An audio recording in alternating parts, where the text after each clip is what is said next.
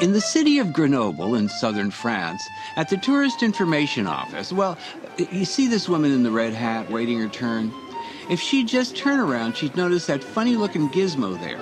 It can print out a story written for somebody just like her. Somebody killing time waiting. It's very, very short stories. 1 minute, 3 minutes, 5 minutes. You see, you push a button according to how long you want to spend reading, and voila, a vending machine for literature. And it's free. We started this by saying, if we want to be a publisher, how would we do it today? It's a shame to not know the pleasure to read. Christophe Sebillud and Quentin Pleplay are two of the architects of the publishing house of Short Edition.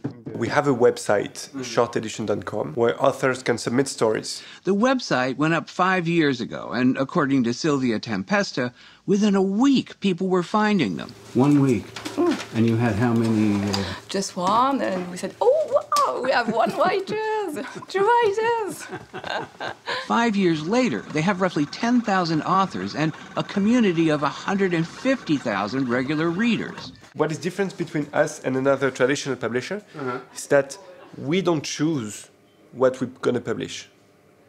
The community picks, and the community is voting for the best one. And the best are collected and published in book form In a book like that. and on the machine. And even the machine selects randomly from about 600 stories in its memory. And the authors? The authors can be anyone. It's not only... sorry. What he was about to say is that it's not just about people who want to be best-selling authors. In fact, a lot of them submit anonymously.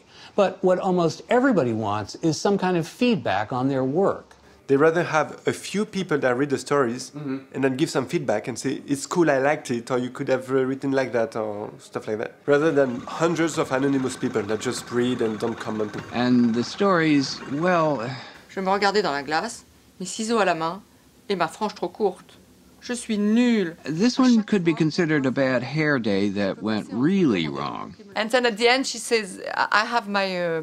ciseaux, how do you say that? Scissors? My scissors, and so what should I do with that? And she elle se crève les yeux and she says, people won't laugh at me because you don't make laugh aveugle.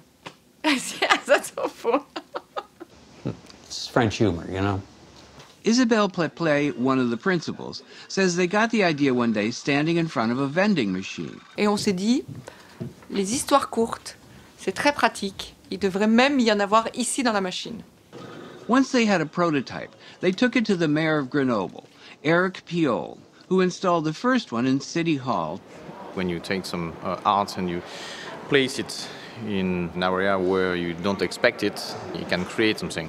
He was instrumental in underwriting the first 8 machines, now placed around the city in municipal buildings. They got so much press that orders have been coming in from around the world. New Zealand, Australia, Indonesia, India. And from the original 8 machines, they've just ordered... 45. 45? Yes, 45. And we plan to have hundreds of them. Et je suis même intéressé pour appuyer pour avoir une autre histoire pour après. Voilà. Merci. Merci, monsieur.